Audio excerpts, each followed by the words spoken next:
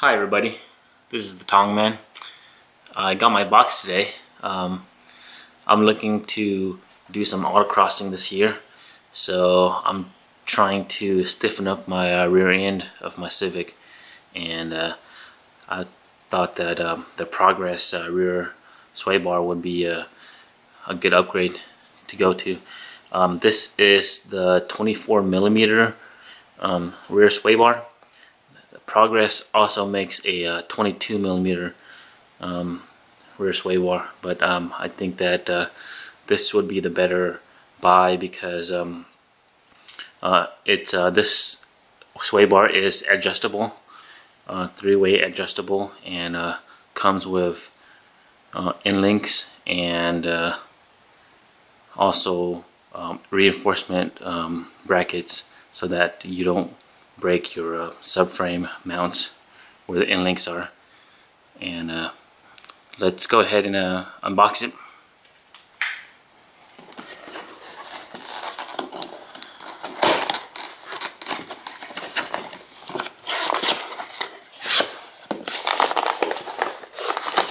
So first, here's your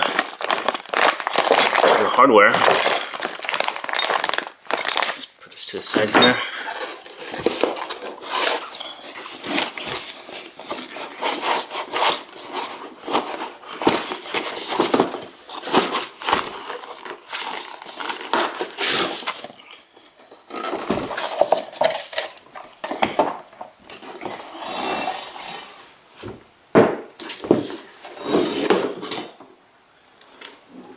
And that's all there is in the box. There's the actual sway bar. Okay, so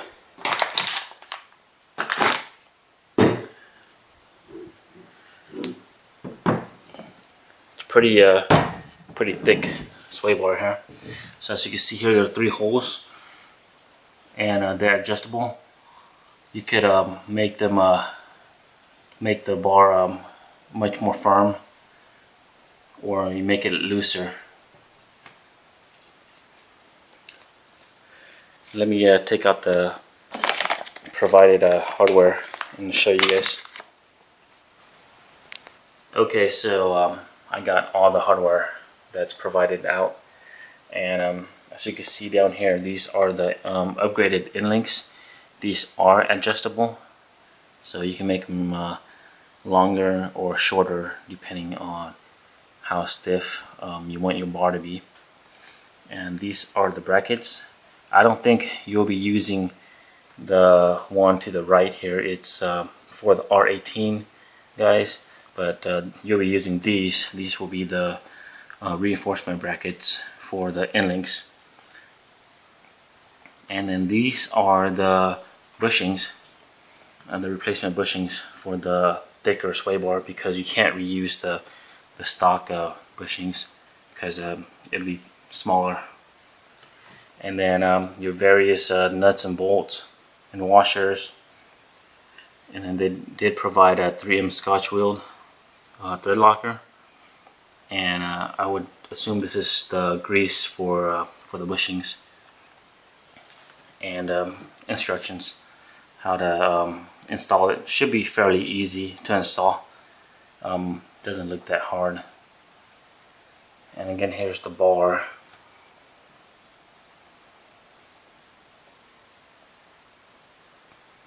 Okay, well, here's everything. I'm gonna probably install it later this week, and probably do an impression, because from the reviews I've read, everybody who upgraded to the 22mm bar claimed that it's night and day difference. So I guess we'll see with this new 24mm Progress rear sway bar. I decided to go with the 24mm version rather than the 22 because the 22mm bar is non-adjustable, so it's just one setting for everything. But then this one is adjustable and comes with the end links, which by itself the end links would be around 80 bucks. So it's a pretty good deal if you decide to get the 24 millimeter, because the 22 millimeter bar doesn't come with inlinks, and it's a good upgrade for you to have if you're going to upgrade your sway bar. The 22 millimeter bar is around 190 shipped, and this 24 millimeter bar is $265 shipped.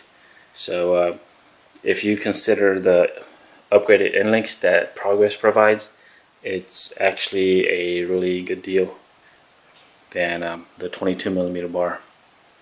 So I'm gonna go ahead and put this in, and thanks for watching.